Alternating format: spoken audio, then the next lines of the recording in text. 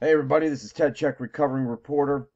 I firmly believe, as a former newspaper reporter, 25 years in the field, covering crime and emergency news, I firmly believe that if news had broke that Donald Trump had slapped a woman, had slapped her and spun her around, slapped her so hard, he spun her around, it would be the slap heard around the world. The media would not get enough of it. They would be covering it. It would be wall to wall coverage. They would be interrupting regularly scheduled programming. If he had laid his hands on a woman, or J.D. Vance, if J.D. Vance had done it. But here we have Kamala Harris's husband, Doug Emhoff, quote, forcefully slapping ex-girlfriend for flirting with another man, unquote, in booze-fueled assault after date to star-studded gala. This from the Daily Mail. It's from the Daily Mail. Let's go through this, and then we'll talk about the media coverage or lack thereof. So, in short, the headline tells you quite a bit. But, he allegedly struck the woman in the face so hard she spun around while waiting in a valet line late at night after a May 2012 Cannes Film Festival event in France. This is like for those of you who don't know, it's a very, upscale, upper crust, elite kind of thing that you would go to. You have to have a lot of money to go to this thing, but okay, whatever. So this woman, who they call Jane, she has three friends talking about it. So 3 sources. One of her friends said the woman called him immediately after the incident, sobbing in her cab and describing the alleged assault. So this report says this exchange happened immediately after it. And a second friend said Jane, who had been dating Emhoff for 3 months, also told her about the alleged violence at the time. And then a third friend said that Jane first told her in 2014 she had dated Emhoff and recounted the full story of his alleged abuse in 2018 when then Senator Harris, who I guess was now married to Emhoff, was in the news after grilling Supreme Court Justice Brett Kavanaugh in a Senate hearing over sexual assault allegations. The friends who all asked not to be named for fear of retaliation by Emhoff shared with DailyMail.com pictures of him and Jane. So we have 3 people talking about it, and then we have this photo, allegedly, of Emhoff, clearly a younger-looking Emhoff, with Jane. So I don't think that the mainstream media can argue that they don't have enough evidence. They would have gone with the Trump slap or the J.D. Vance slap with far less. So let's take a look here. I did a little search. I put in Doug Emhoff slap story.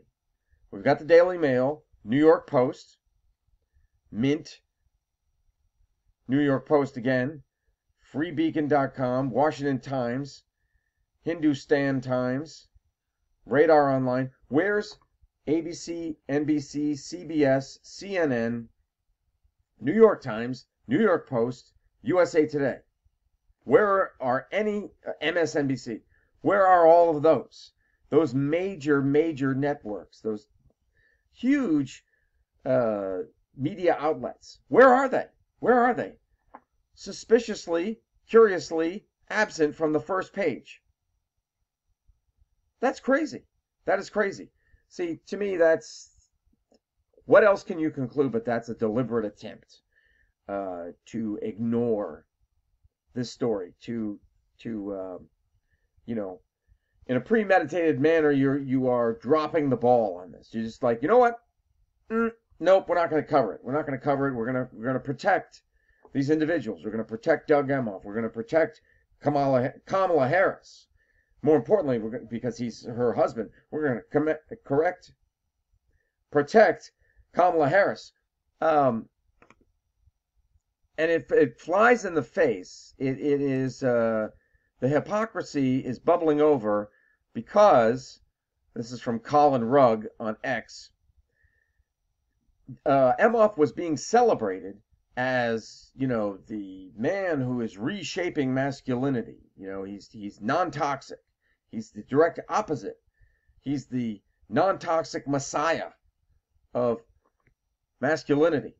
But we also we know that, and he did admit to this, that he did impregnate his nanny, his children's nanny. But now we have new details that he allegedly caused his nanny to have a miscarriage after impregnating her. Whatever caused means, allegedly caused that to happen. So that also flies in the face of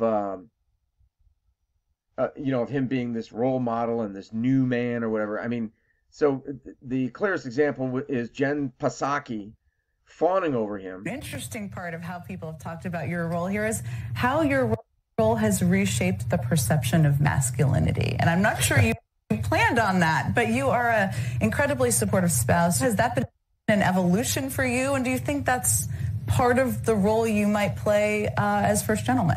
It's funny. I've started to think a lot about this. I've always been like this. My dad was like this. And to me, it's the important part, an interesting part of how people... Yeah.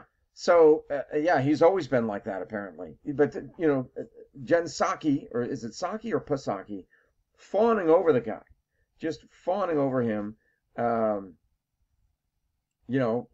socks are going up and down because of this guy, in this guy's presence, because he's reshaping masculinity. Man, I mean, how can you not call this guy toxic? This guy is the definition of toxic masculinity. This is everything that women hate. And, I don't like the phrase toxic masculinity. I feel that there's masculinity and there's femininity, and then there's bad people and there's good people. That you can't have toxic masculinity. Masculinity is what it is. Femininity is what it is. And then you have good people and bad people. Good behavior and bad behavior. But you can't have toxic masculinity. Masculinity, the qualities of masculinity are the qualities that have existed forever, for eons, and they define what a man is, or what a man should be. Anyway, this guy should be just dragged through the mud. Oh my God, he should be the villain, and they should be labeling him, even like I said, even though I hate the term toxic masculinity, if it were Donald Trump, he would be labeled as and I mean, he already has, as being the Hitler. Well, he's already been named that too. I mean, you know what I'm saying, as the penultimate example of toxic masculinity. He impregnated his nanny, so he cheated on his first wife, allegedly caused her to have a miscarriage, and then allegedly slapped around his ex-girlfriend. You know what I mean? How much more toxic can you get than that? Wow. But, as terrible as that is, then you look at the media's response. Crickets. Why? What else can you conclude other than they're protecting the guy? And that's terrible. That is not journalism. That's not true journalism. Take it from me, 25 years in the field. That is not true journalism. True journalism means maybe you support Kamala Harris. Maybe you like this guy, but you've got this evidence. You got to go forward with it anyway. You take your feelings and you set them aside, and you put on your professional hat, and you conduct yourself thus. That's a true journalist. But we're not seeing that here with this one. Let me know your thoughts, and I'll talk to you later.